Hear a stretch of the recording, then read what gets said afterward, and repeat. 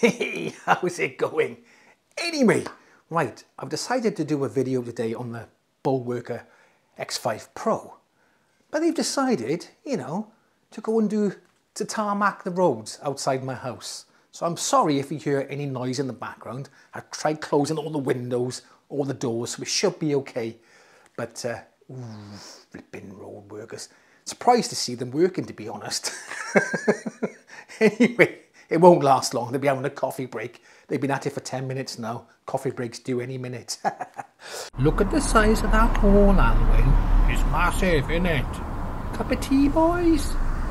Yeah!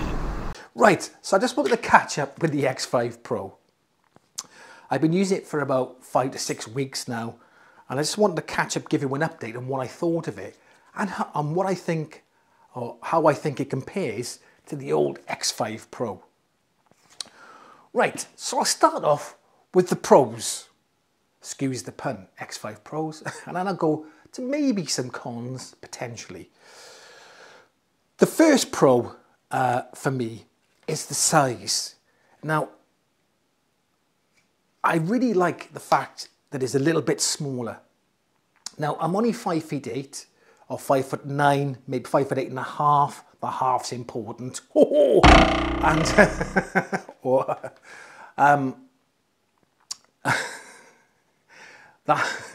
so I'm about 173, 174 meters.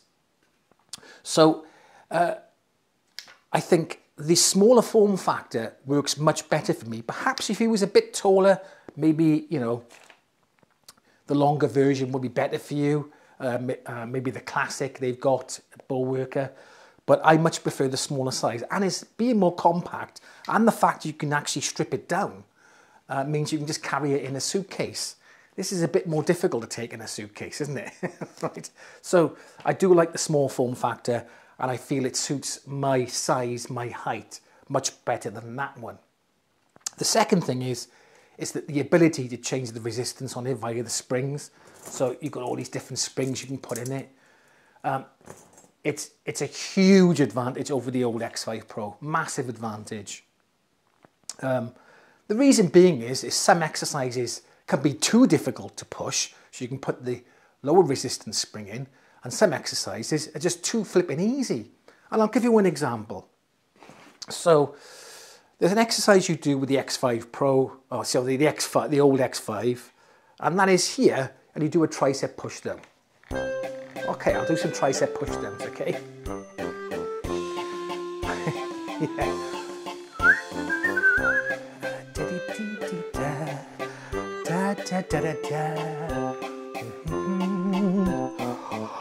Oh, time is it. So you get what I mean. It's just too easy. It's just not enough resistance there, okay? However, you stick the I've put the black spring in this one. I think the red spring is the hardest one. I don't need the red spring quite yet, but maybe in the future I will. Toilets are that away.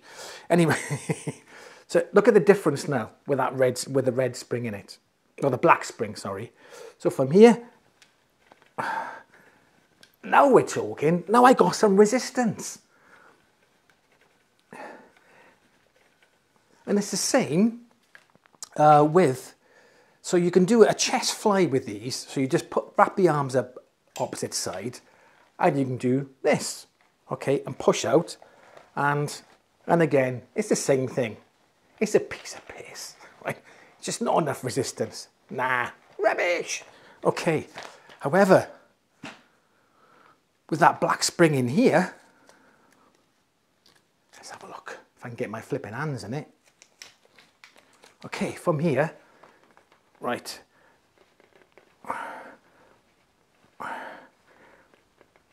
Oh, now I can actually really feel that in my chest.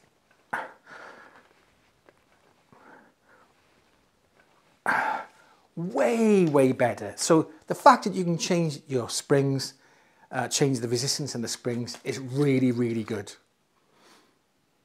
Another thing I like about the X5 Pro and the X5, the old X5, is the strap system. Okay, so you've got the two straps here. Because a lot of people complained about range of motion about the older Bullworker, so Bullworker Classic with just one guide rope or strap or whatever you want to call it, okay? And I'll give you an example of that. So you want to be able to work your muscles for the full range of the muscle, okay? So if I just do, say, a concentration curl now, let's have a look. Okay, so I'm doing a concentration curl. I'm going to concentrate. Whoa. So from here, I can do a concentration curl there, okay? You can see the range of motion isn't great, okay? So I'm not working for the full length of that muscle. However, I can do 10 here, and I've worked this small part here. Then what I can do is just get that there. Take the first strap here. Now you can see I've got more range of motion, okay? And I can work the middle part of the bicep. Then what I can do is put my foot under this strap here, yoink. Okay, and now I can work the upper part of the bicep, right there.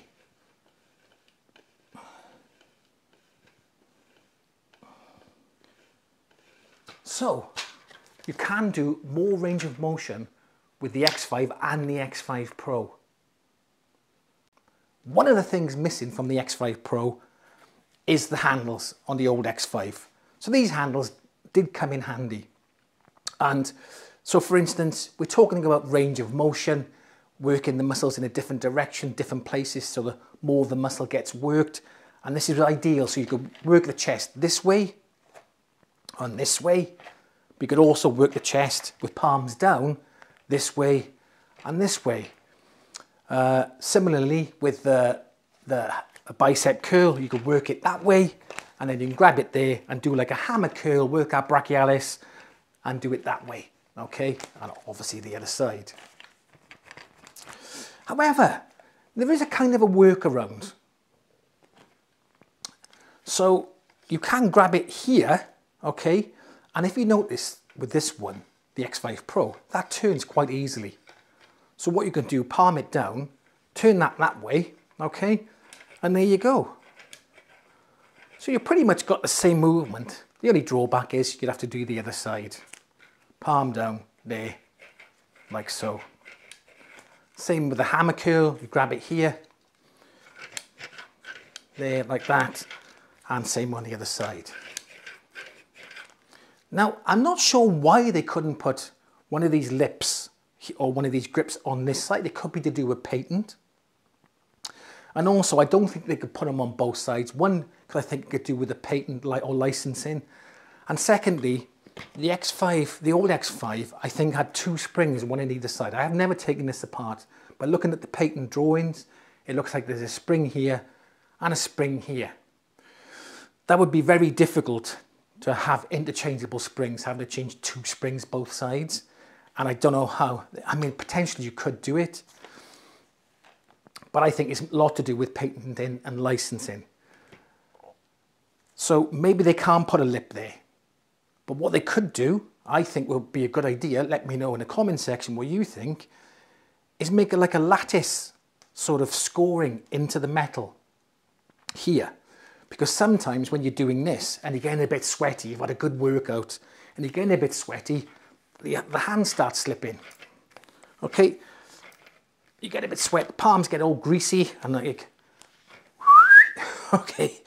So if it had like either if they could put a lip there, like one of these lips here, or just a lattice effect scored into the metal, like you see on a dumbbell. You know what I'm talking about, anyway. I'll show a picture here somewhere. Okay. So you get a good grip on it, so you're able to do these exercises.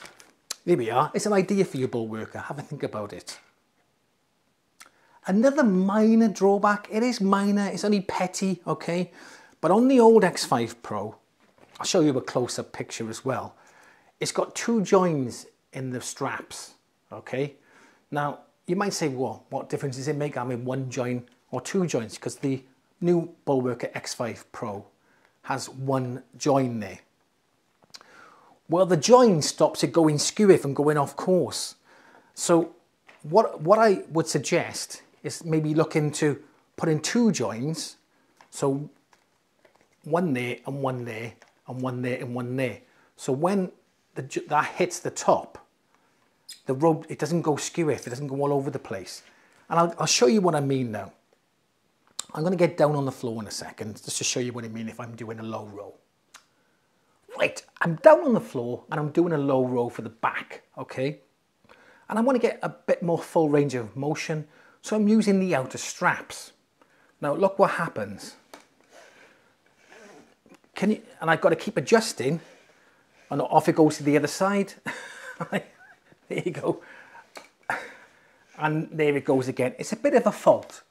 And if it had, this doesn't happen as much with the old X5 because of the two joins here. But I do think that these joins are in the wrong place. They should both meet in the center. So when you pull a strap either side, one's blocking one way, one's blocking the other. But it doesn't happen as much with this one because it's got two joins on the strap. Let's see, give an example here. Right, so I just get that one join there, one join there.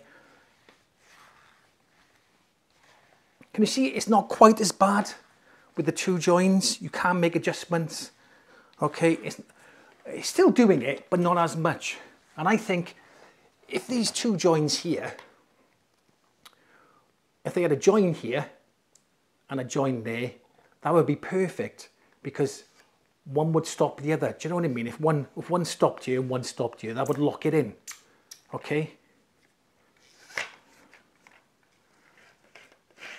Can you see already? Look, it's just going all over the place. And I think that's because it's got one join. Anyway, there you go. Okay, and there you go. If you've got one of these, let me know what you think in the comment section, or why you're thinking about getting one. Oh. Now, you always sometimes get an argument in the comment section. You never see bodybuilders using these, meh. Well, you never see us jabbing stuff in our arse, do you? Right? But also, it's not made for bodybuilders, okay? It's made for home workout, for people like me or you, whatever, whoever's watching this. And you can get a decent physique from this bit of a kit. Any bulwark you can.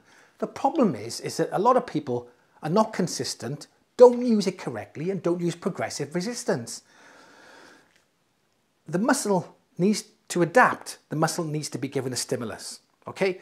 And that stimulus has to, so example, if I keep doing the same rep range with the same resistance, time after time after time, the muscle will adapt and then stop getting any stronger or any bigger.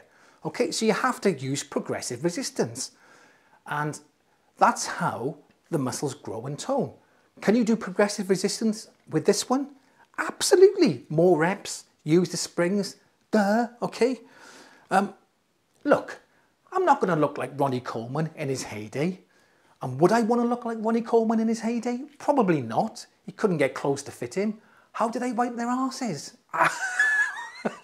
I don't know. Did he use a BD? Maybe. I don't know. Anyway, I'm going off on one tangent here. Let's get back on track. But I think this is a great bit of kit. And I've loved using it for the last 6 weeks. Anyway, if you got this far, thanks for watching. For the ones who haven't got this far, they can piss off. They're not going to know I've said that because they haven't got this far, have they? Anyway, I'll catch you in the next one.